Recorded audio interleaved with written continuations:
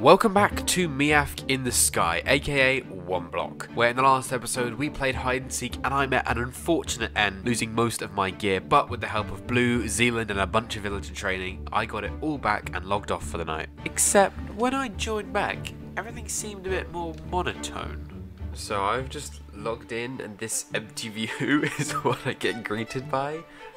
Oh my god.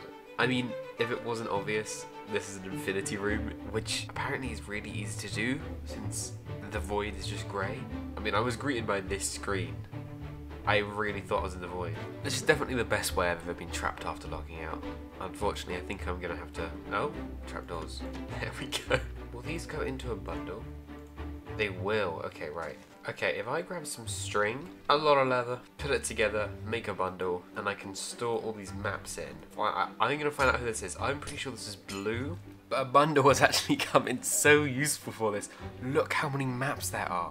That's like 54. Clearly, they didn't know you could duplicate maps because otherwise they would stack, but that is a silly amount of maps. And I've got the glowstone and I've got the item frames.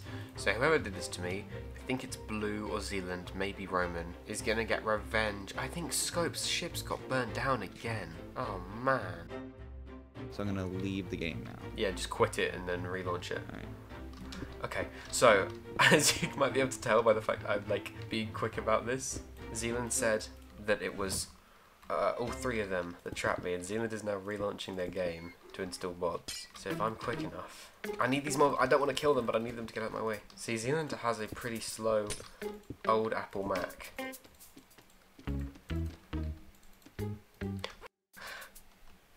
You piece of... I really You thought... really think it was gonna take longer? Yes! Then... That was an absolute atrocious failure. I'm pretty sure the donkey is the death of me there. Right, I'm gonna try when like one of them logs on and logs off for the night or something. So we went on to play another revitalized game of hide and seek. But this was a fair chunk of content that I didn't really think would make the cut for this episode. If you want to see it as its own video, let me know and I'll put it out as like a bonus thing. God, I'm so cool. Anyway, this allowed for a little bit of fun, mainly me failing at seeking and hiding, but eventually Blue decided he would get off for lunch, and that is when I decided to strike. Alright, I'm heading out, guys. Goodbye. Okay. See ya. Bye. Why'd he log out? It's gonna trap him. Wait, I've got a replay file. I've got a replay file. Oh my god, let's get him. Okay, we're right at the end here. Player overview, go to Blue Lot shop. He's above my house. Yeah, he is. Okay, right. How far at the end are we? Was he actually just above me? Where am I? Yeah. I think he logs off here. Okay, we're alright. If I put this to slow... It's there! It's this one block here. Okay, right. I've got to remove some of my house for this. We're going to have to do a little bit destroying, but I'm okay with that. This block, technically. Okay. Careful, did you just fall in the void? Really hope this bro is hungry and staying out for a while. It would just make him feel a little more claustrophobic, and I think that's what we're going for anyway. So, right, here's a bad idea. Just there we go. Jesus Christ! It'll be easier to just copy them. The last one. Fucked up. There we go. Okay, right. Give me the remaining ones. I'll put them back in the bundle. Okay. Okay, exit's here. Where? Yeah, Shit. where you are. Here, let me just poke my head through. Should we DM him now, being like, record next time you log in? Yes. That's fucking amazing. We are geniuses, Zealand. See you around. I agree.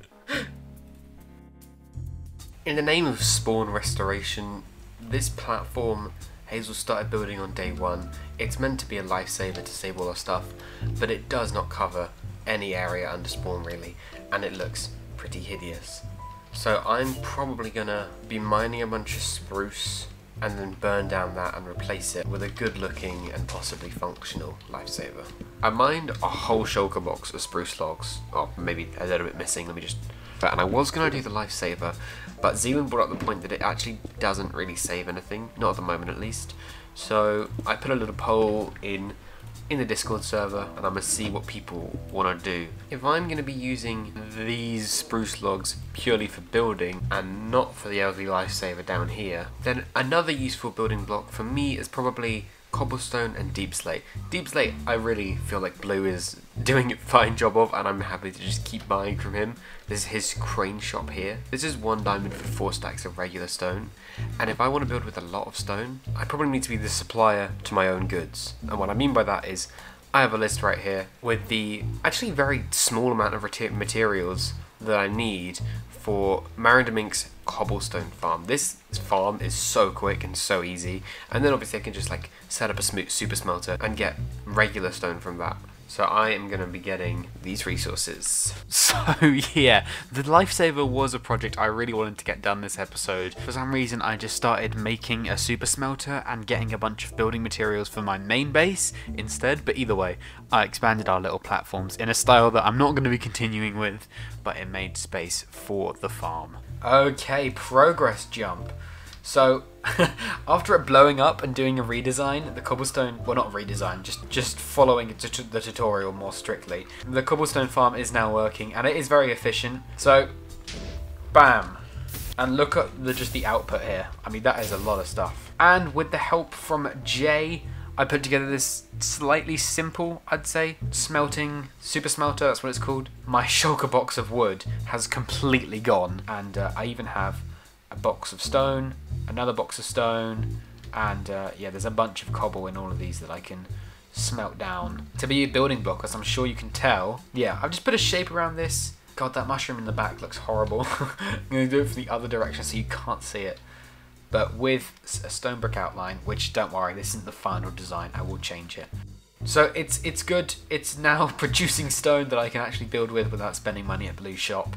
Also over here, aside from just like decorating the underside a bit more to make the starter base look a little bit more structured, I've captured a few foxes because I realised that one of them was picking berries and leaving stacks of it on the ground. So I've captured a few foxes and set up a minecart system. I have put the foxes to slave labour. So that's gonna do it for today's episode. A bit of shenanigans, a little bit of building, but next episode, I promise, I really do, I've said this for like the last 2 outros, we're gonna get the big lifesaver project done and we're gonna put the materials that we just got into making our first shop.